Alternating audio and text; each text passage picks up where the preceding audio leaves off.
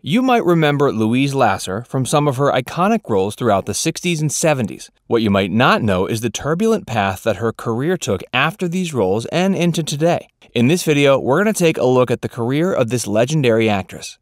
Be sure to stick around until the end of the video to find out what caused Louise's eventual downfall and how she's doing today. Facts First presents Remember Louise Lasser? This is her today. Louise Lasser, born April 11, 1939, is an iconic American actress best known for her work as Mary Hartman in the soap opera Mary Hartman, Mary Hartman. The series portrayed her as an unhappy housewife in the soap opera. The show aired 5 nights a week, lasting 2 seasons from 1976 to 77. Briefly married to director and actor Woody Allen, Lasser appeared in his films as well. She also appeared in many comedies and classic TV series throughout the rest of her career. During her early years, she attended college, majoring in political science at Brandeis University. Early on in her career, she appeared in the Broadway musical I Can Get It For You Wholesale as Barbara Streisand's understudy. In addition, she appeared in the Doctor's soap opera. This prepared her for her lead role years later. 1976 was the year of Louise Lasser for TV. She instantly rose to fame after appearing in Mary Hartman, Mary Hartman. In addition to screen time, she was offered countless magazine covers. She became an overnight sensation. While it may have seemed like she was an overnight success, Lasser put in hard work for years prior in smaller roles. She was featured on The Bob Newhart Show and The Mary Tyler Moore Show. Her smaller roles on these shows prepared her for her big break. So whatever happened to this beloved actress? Let's explore. Lasser's personal life during the peak of her success was enduring challenges. She started dating Woody Allen when she was just 21 years old. A few years later, the couple married in 1966. By 1970, the pair had split and divorced. During an interview in 2013, Lasser noted Allen was possessive. She commented that due to her young age, she was unable to identify warning signs that would have alerted her to their incompatibility. Due to these events, her depression accelerated and ultimately led to a public breakdown. Her schedule on the Mary Hartman soap opera was rigorous and intense. According to an interview with People Weekly, the soap opera schedule was equivalent to a movie a week for over 25 weeks. This led to the buildup of events that caused Lasser to spark controversy. The exhaustion due to her schedule and personal issues led to her arrest. During an attempt to purchase a dollhouse, she was asked to leave after her payment was declined. She refused to leave without the item, and cops were called. Upon arrival, they found narcotics in her purse. This was one of the events that attracted critics. The other occurred during Saturday Night Live, when a strange and offbeat monologue aired. The SNL monologue caught the attention of viewers as it was unusual. The episode was said to be an attempt to bring Woody Allen on as a host for SNL. One of the guests for that night was Preservation Hall Jazz Band. The musical guest had previously worked with Allen for his Sleeper film. This led many to speculate the purpose of the SNL episode was to attract the director to the show. Lorne Michaels produced the episode for SNL, and his plan backfired and didn't turn out the way he expected. During Lasser's opening monologue, she stated her character in the soap opera was in the middle of a breakdown. She proceeded to imitate her character on the night show. This led many to raise an eyebrow, as it was an odd way to begin the show. She began explaining how upset and nervous she was to be on live TV. The scene ended with her running into her dressing room backstage, crying. The cast members attempted to convince her to come back to center stage. However, she refused, as no one could convince her otherwise. It wasn't until Chevy Chase was able to finally persuade her. Chase was featured on a previous episode of SNL. According to reports, rehearsals for the night show were unsuccessful as Lasser was unwilling to work with certain actors and actresses.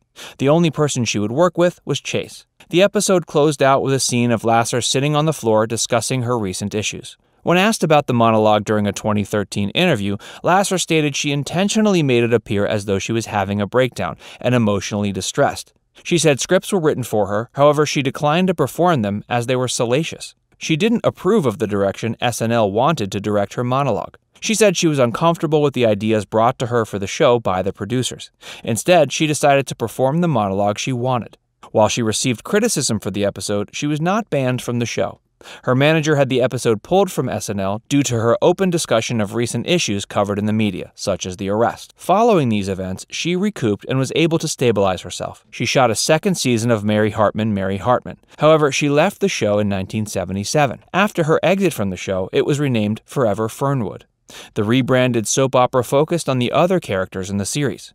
According to the New York Times in 1976, Mary Hartman was a cultural event. The 70s was an important decade for awakening women's rights and gay rights. The entertainment of Mary Hartman is still relevant today and adds an element of social commentary and bravery. Her character features both enlightenment and insanity. Years later, in the early and late 2000s, the soap opera released a reunion in Beverly Hills and received a spot on the list of top cult shows. Ever since the ending of the soap opera, Lasser has stepped away from the public eye. She continued to act after the show ended. The appearances were infrequent, however, she still continued her career. Fast forward to current times, Lasser lives in New York City and owns an acting studio near her apartment. She's taken this time to get close to her Jewish faith. She noted she feels lucky to have the Jewish faith background and has recently incorporated the traditions into her life. This has been a positive step for her and serves an important role. Now that you understand exactly what happened to Louise Lasser, let's take a closer look into the specifics of her other roles in TV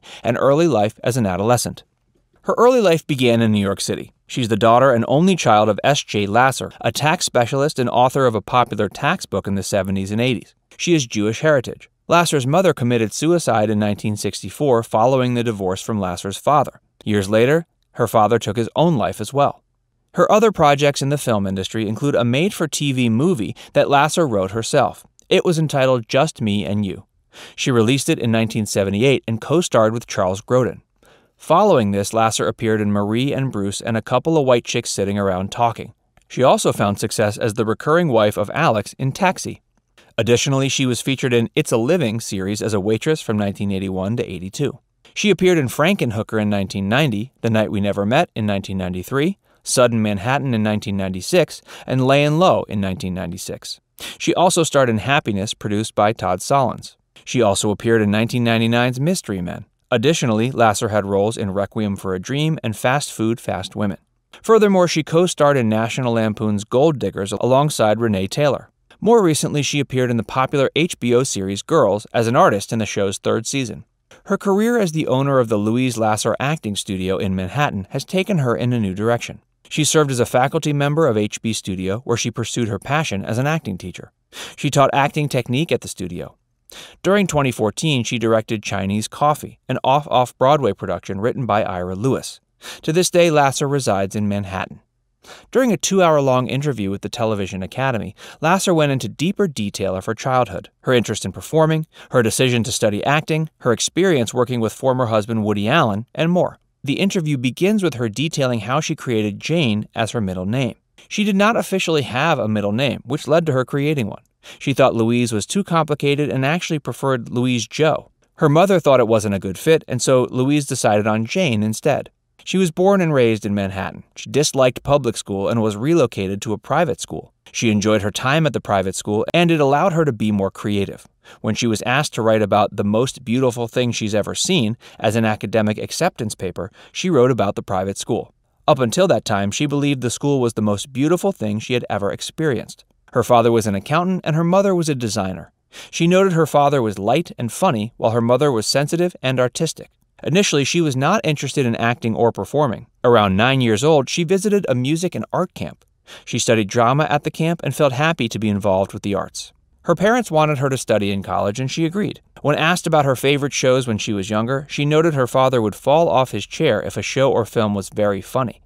She noted she lacked self-awareness as an adolescent.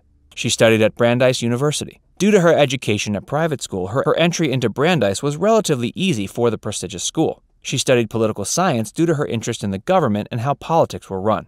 While in college, she performed with extracurricular activities such as minor recreational shows. She left college halfway through her last year and began her professional acting career. Up until that point, she hadn't studied acting. She found an acting teacher and coach she admired and asked him to help her during the summer. He initially refused, wanting her to take a full course, but eventually obliged.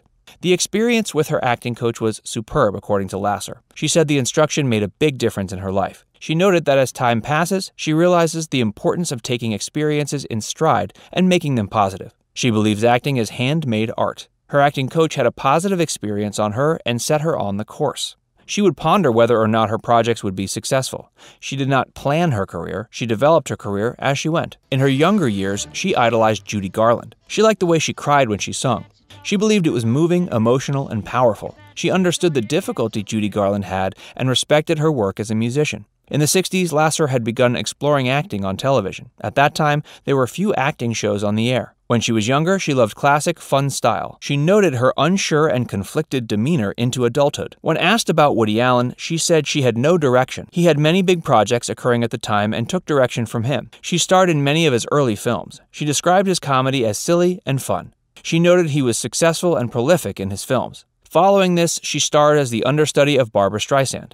Once she starred in the Broadway play, she officially became a major Hollywood actress. She did many projects, including a pilot where she thought her role was boring. Following this, she appeared on The Mary Tyler Moore Show. She thought it was interesting how the adults on the show were youthful, funny, and childish. She described that time as enjoyable. During these years, she wrote her own material as well. She rented a home near the Bay in East Hampton for a summer.